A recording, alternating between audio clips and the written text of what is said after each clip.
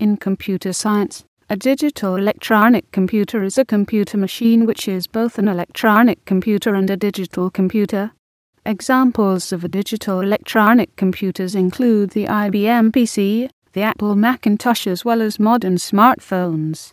When computers that were both digital and electronic appeared, they displaced almost all other kinds of computers, but computation has historically been performed in various non-digital and non-electronic ways. The Lehmer sieve is an example of a digital non-electronic computer, while analog computers are examples of non-digital computers which can be electronic, and mechanical computers are examples of non-electronic computers. An example of a computer which is both non-digital and non-electronic is the ancient Antikythera mechanism found in Greece.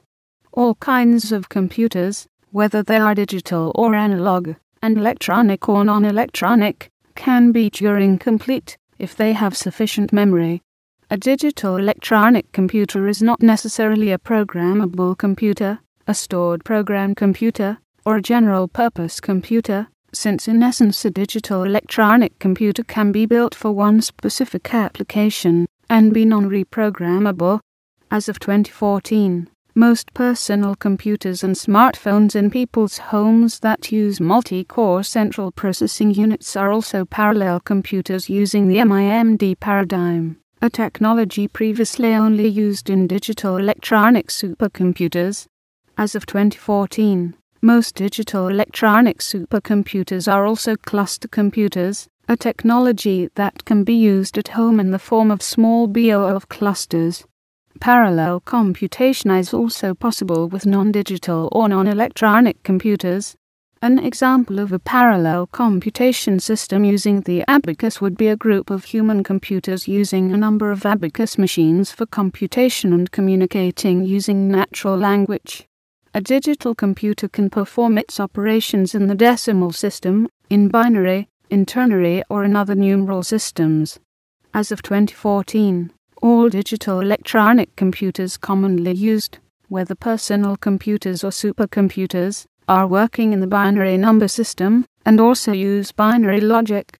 A few ternary computers using ternary logic were built mainly in the Soviet Union as research projects. A digital electronic computer is not necessarily a transistorized computer. Before the advent of the transistor, computers used vacuum tubes.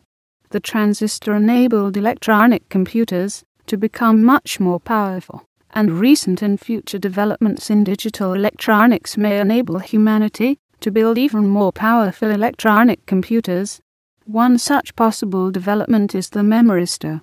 People living in the beginning of the 21st century use digital electronic computers for storing data, such as photos, music, documents, and for performing complex mathematical computations or for communication, commonly over a worldwide computer network called the Internet, which connects many of the world's computers.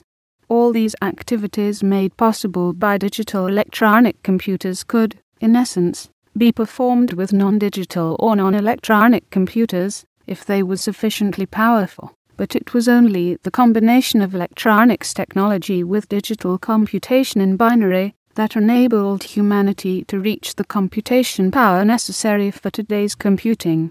Advances in quantum computing, DNA computing, optical computing, or other technologies could lead to the development of more powerful computers in the future.